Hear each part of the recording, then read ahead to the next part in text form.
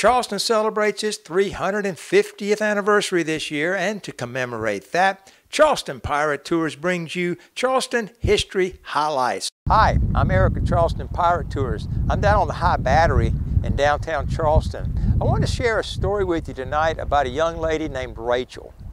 Now, the story about Rachel came from a book written by a friend of mine named James Caskey. He's from Savannah and has a tour company down there. But the story he shared in this book was quite fascinating. He told the story about Rachel moving here from Rhode Island, going to the College of Charleston, and was staying with some friends that she was renting a room from in a house. Now, in order to pay her share of the rent, she took a part-time job in one of the restaurants downtown as a hostess. And she got romantically involved with one of the assistant managers. Well, that wasn't supposed to happen because he's management, she's an employee. So they had to really keep it a secret. So they couldn't really go out and be seen in public around Charleston. That is until that year the holiday season rolled around. And he came to her and said, you know, I got invited to a New Year's Eve party and I'm going to take you with me. Well, that just thrilled her to death. He said, it's going to be down on South Battery and there's some great people down there I want you to meet. But there's a fun thing about this party. It's a costume party. Well, she was thrilled to death. Well, as the holiday season got closer, college let out, so she goes back home to see the family, but comes back between Christmas and New Year's. Now, her roommate was a theater major at the college and took her over to the theater department and helped her put this beautiful outfit together. She wanted to go to this party looking like Scarlett O'Hara from Gone with the Wind. Decided she would just go out and buy this big antebellum looking hat and big beautiful dress. Oh, she looked good. She was so thrilled with this outfit. Well, New Year's Eve rolled around. Time for the party. She gets all fixed up in her pretty outfit and her big hat. And her boyfriend called and said, I'm all tied up with this paperwork I've got to get done by the end of the year, and that's tonight at midnight. He said, I'm not going to have time to come and pick you up to take you to the party, so we're going to do this. You're going to meet me down at White Point. Meet me in the bandstand. Around here we call that the gazebo. Meet me at the gazebo at 9 o'clock and we'll walk to the party. You can't park on South Battery, that's residential, and they'll either boot or tow your car away. He said, park along the High Battery. You'll be fine. Nobody will mess with your car there as long as you want to keep it there. So she got fixed up, got down here about 8:45, parked her car right here along the High Battery, jumped up here on the wall, walking toward the park. She said she was so caught up that evening in all of the festivities, thinking about the night, what was going to happen. She really wasn't paying much attention. She said it wasn't that cold, but she said, wow, it was really windy that night. She said, I could barely keep that big hat on my head. And as she's walking along, she's just sort of looking out, mesmerized at the water and the ships going around and the dinner cruises. And all of a sudden, she turned and walked right up on a woman standing in the middle of the battery.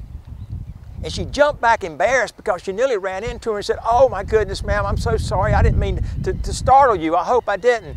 And she said the lady was gripping the rail and basically turned and she was just staring out at the water.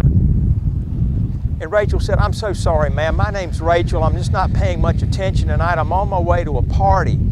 And I'm sorry if I bothered you. Are you okay? And she just shook her head. She said she was fine. Didn't say anything, just shook her head. She said, well, it's just a beautiful night. Trying to make small talk with her, but she started noticing a few things about this lady. Number one, she noticed how she was dressed. She said she was wearing one of the most gorgeous antebellum dresses she had ever seen in her life.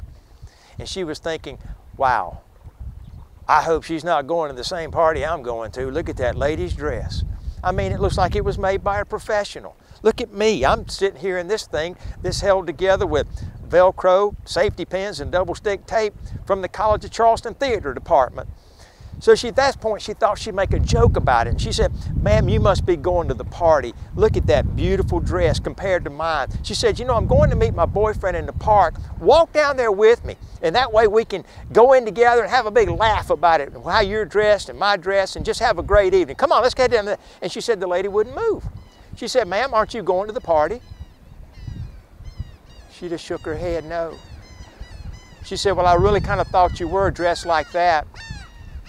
But then she said she really got a weird vibe off of this whole event that was unfolding around her. Because she said as I was staring at her, it looked as if she was crying. And then she couldn't help but notice her dress once again. She said the wind was howling up on the battery. She said I could barely keep my hat on. My dress was just flapping in the wind, and that lady's dress was hanging perfectly straight. And she said, I really started feeling strange at that moment. And I looked at her and I said, ma'am, are you all right? And she shook her head again. And then she said, well, do you live somewhere around here, ma'am? And then she said she turned and made eye contact with me. And then she turned and looked back over our shoulder at the house right across the street. And I turned and I looked and I said, are you talking about that house over there with the beautiful balcony and that sign? And I turned back. She was gone. She said at that point I went racing down the Battery to the park, screaming. Got to the park, there was my boyfriend waiting on me. He said, what in the world is wrong with you? And I tried to explain to him that I had run into this ghost on the Battery, and he said, oh, for crying out loud.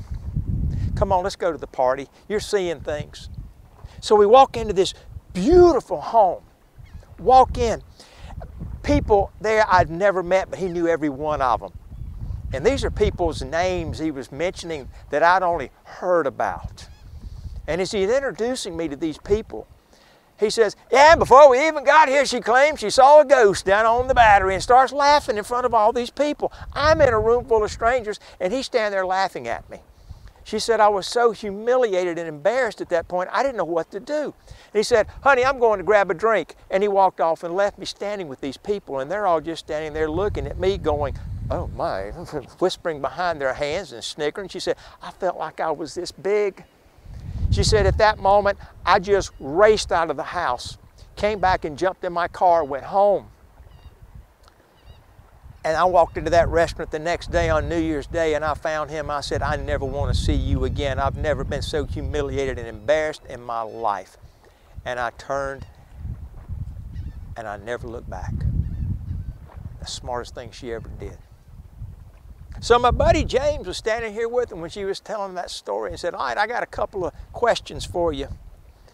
Would this happen to be the house that she was pointing at? And they turned and looked at this house and said, that's the house right there. He said, good, I got another question. And he pulled up a picture of the woman. He said, is this the lady you talked to? Her mouth fell open. And she said, that is exactly who I stood out there talking to. He said, are you sure? He said, sir, I spent 5 minutes talking to that woman in the dark. I think I will never, ever forget what she looks like. He said, good. I've got my story. Now, who is this woman?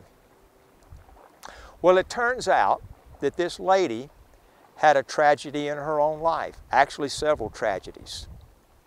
Well, first of all, she didn't ever live in that house across the street. Probably some of her husbands, because she was actually married to a man named Joseph Austin, who was the governor of South Carolina. They lived in Georgetown, but they did live briefly at 94 Church Street. But the most of her life was spent there in the Georgetown area with her husband. Now, in 1802, they had a child. And shortly after the birth of the child, her father came down to visit his grandson. But he had to make a hasty escape out of where he had been. Why? Because his namesake, his grandson, was Aaron Burr Austin. Her father is Aaron Burr. Her maiden name is Theodosia Burr. Yeah, you've heard of him. So, he came down. Of course, we know the story of what happened with Aaron Burr and all the dueling and such.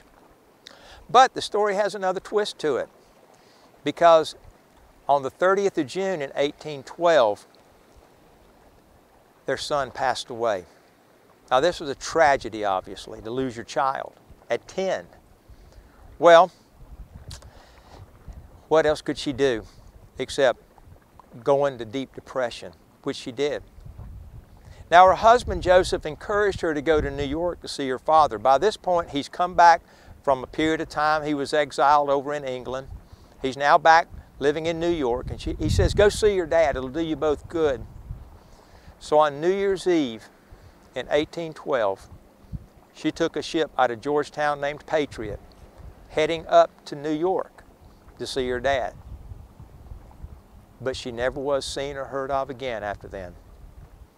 Days later, as ships are coming in from the sea, all the men are talking about this raging storm that they all experienced off the Outer Banks of North Carolina on New Year's Eve. Said it was one of the worst they'd ever seen outside of a real hurricane.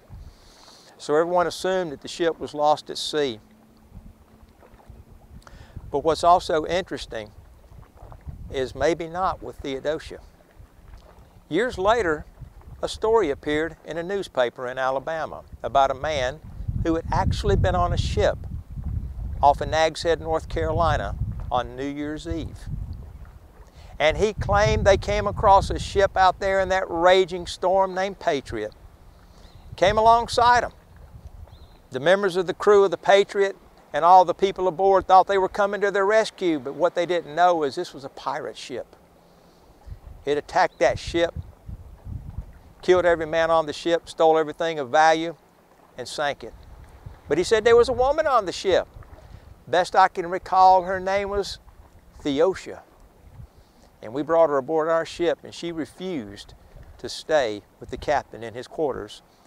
So at his request, we threw her overboard. The ghost of Theodosia Burr Austin has been seen as far north as the beaches of Nags Head, North Carolina, as far south as Georgetown, and right here on the Battery to a young lady named Rachel about 10 years ago. I'm Eric with Charleston Pirate Tours. Happy birthday, Charleston.